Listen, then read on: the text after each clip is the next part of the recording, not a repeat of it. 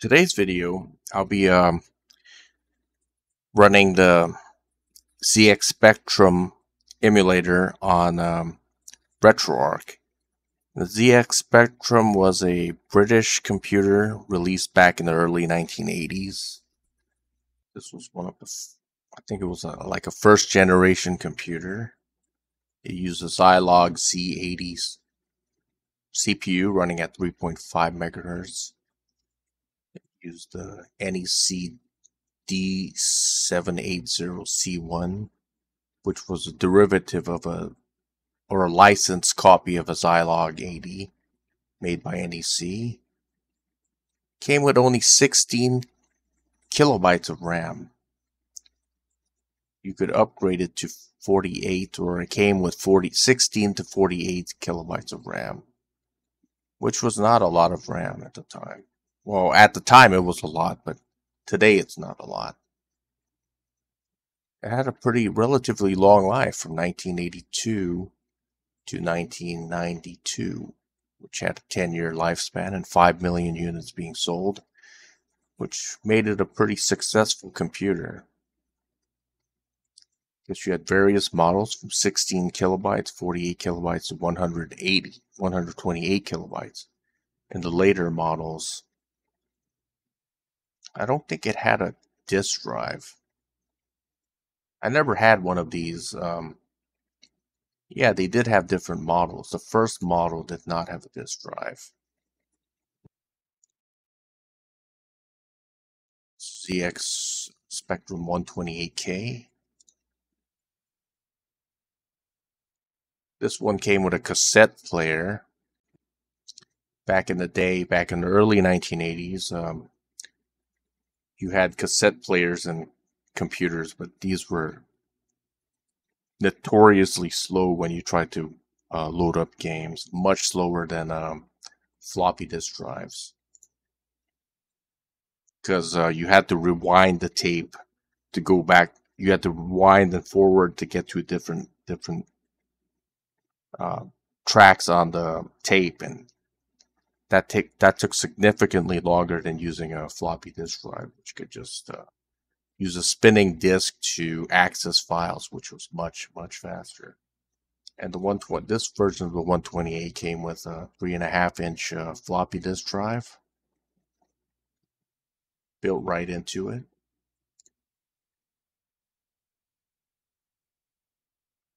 And this computer competed with the Commodore 64. It also competed against Amstrad CPC, BBC Micro, and other computers of that day, the Apple II and stuff like that. It was mostly a computer that was built to, or developed to teach children how to program. It was more of a computer to be used as a educational tool. But you did have games for it as well. And there were magazines that was based on the ZX Spectrum, as well as other computers of the time, like the Commodore 64 and Amstrad CPC and Apple II and stuff like that. So let's begin.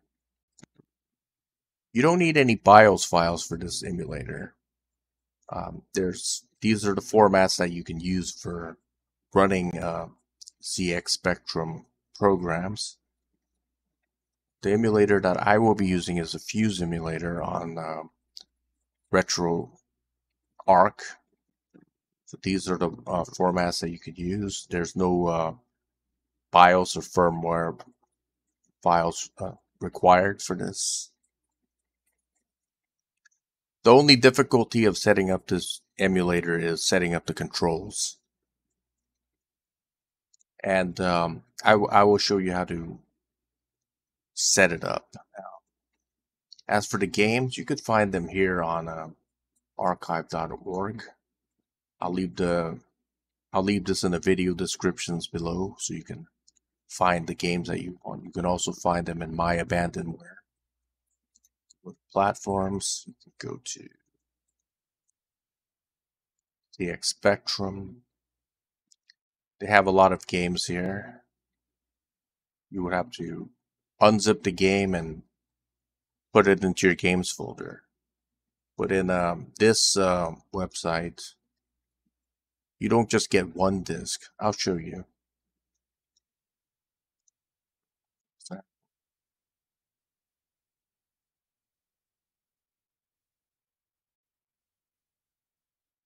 Type commando.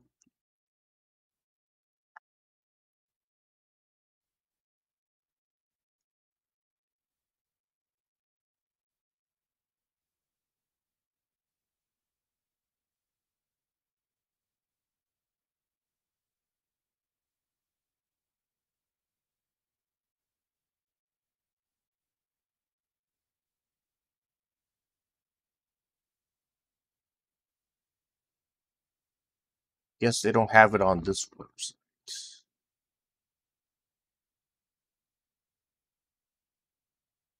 Other game.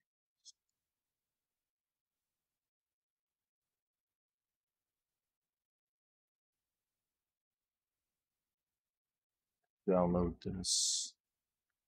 Sure you get the right version. It's not going to work. I downloaded that. That, as you can see, when you download it from My Abandonware, they have many different versions of this same game. So make sure you get the right one. This one's a TAP file. This one's a Z80 file. And I'll make a folder up. Just make a folder on your computer and put up where you can put all your ZX Spectrum games or ROMs, like I did here. Put all my games in there. And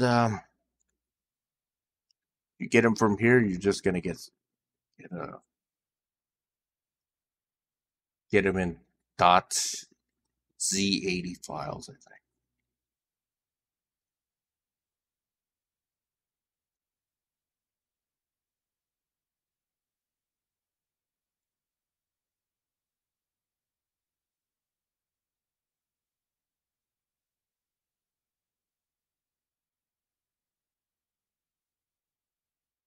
Like that.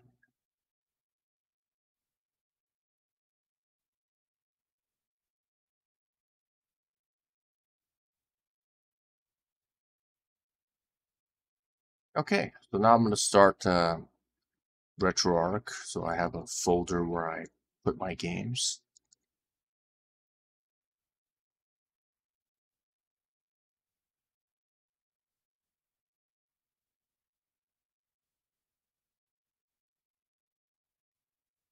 Retroarch.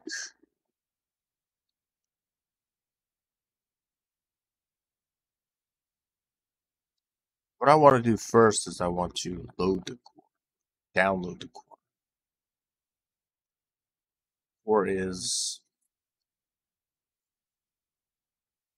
Sinclair. This one right here, just get that.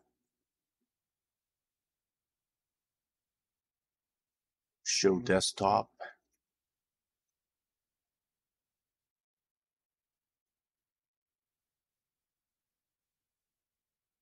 Make a playlist called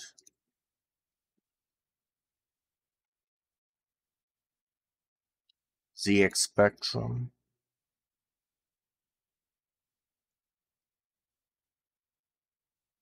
Associated with the emulator. I think it's a Fuse emulator. This is where my games are at. Just get them all in here like that, highlighted, and just dump it right in there.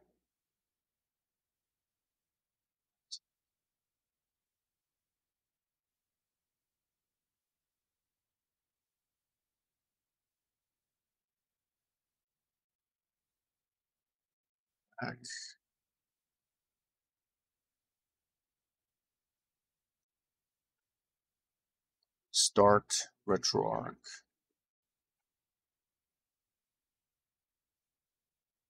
If you want to go to full screen, it's F. Just press F.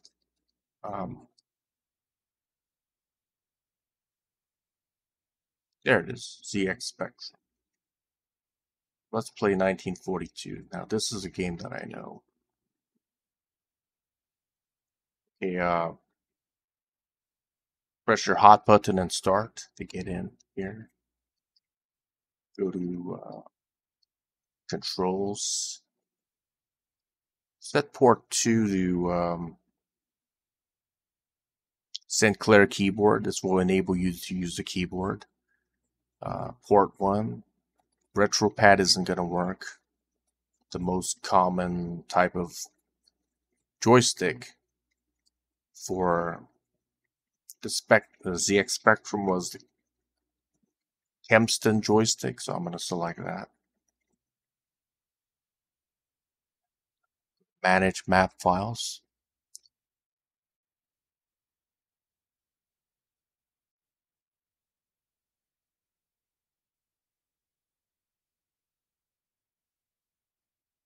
Save.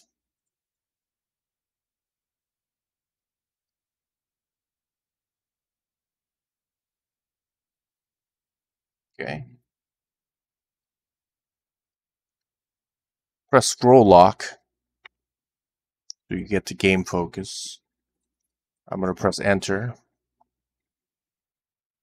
I'm going to select 1 because I have a Kempston joystick. Press 4, player 1. I should be able to use my joystick to play the game, and I am using my joystick to play the game.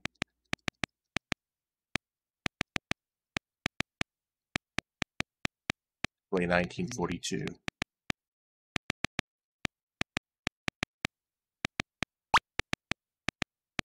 Okay, so I'm going to go get out. If you see something like this, you just press select start again, and it's just gone after that. So I'm going to go here, close this.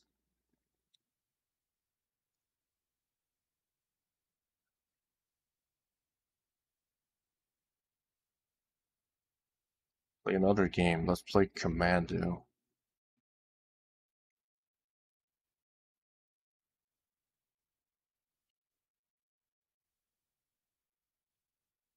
Green, let's see. Control.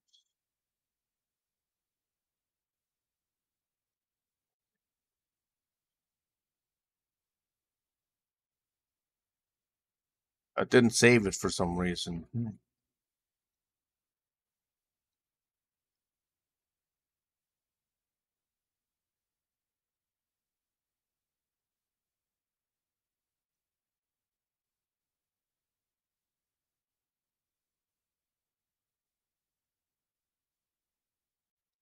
Save it as that.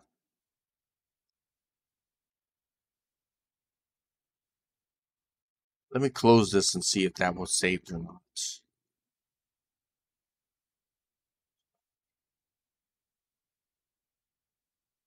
Back, see if that was saved. Okay, now it was saved, so I don't have to do this every time, which would be pretty annoying to do. Okay, I'm gonna game focus again, scroll lock, press enter. Press J, joystick, select Kempston, press S. I think back in the day they only had one button joystick, so if you want to use a grenade in this game, all you do is you just press down on the fire button to use your grenade, because these early computers had one button joysticks only, so for the second button you had to improvise a little bit.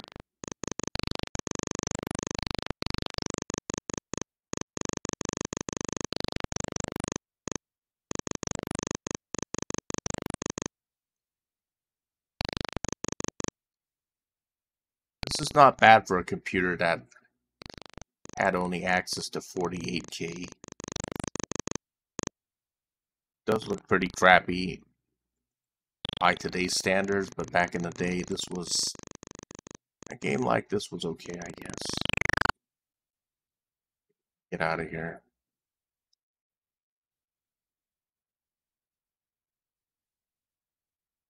pretty much it for this tutorial. So let me try one more game and see if my setting was saved or not.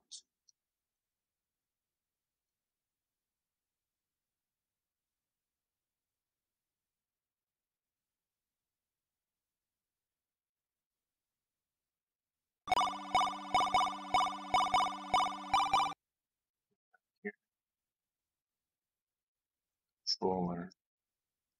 Okay, it was saved. Good. Game focus. I'm gonna select 3. I could use my the public trust. gamepad. Uphold the law. Wow, it even has sound. I didn't know that. It's not bad. That is not bad.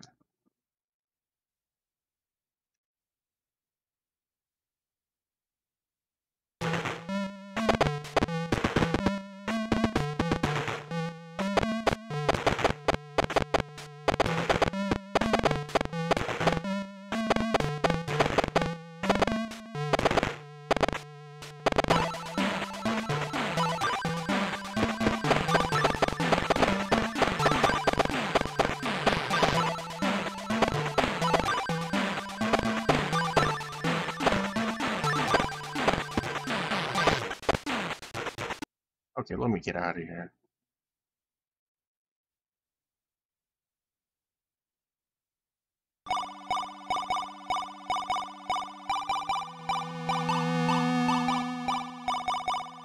You could also use user-defined keys. What I like to do is I like to use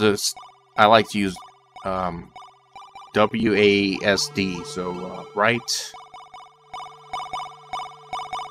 D, left A, down S, up W, M for fire, and for hold. Okay.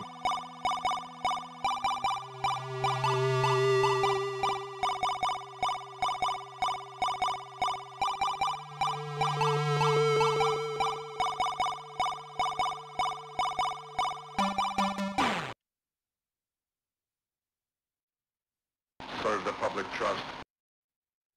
Protect the innocent. Uphold the law.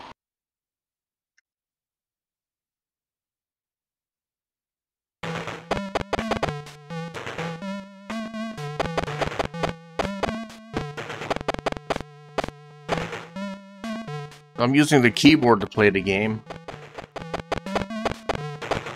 For some reason, when you try to bind it to the arrow keys, it doesn't seem to work good, or work at all. So the way I configure the keys is by using, like I said, WASD, kind of like what they use for 3D gaming. But let me get out of here. I think that's it. If you have any questions, you could leave it in the comment section. All the links will be provided to you in the video description below, and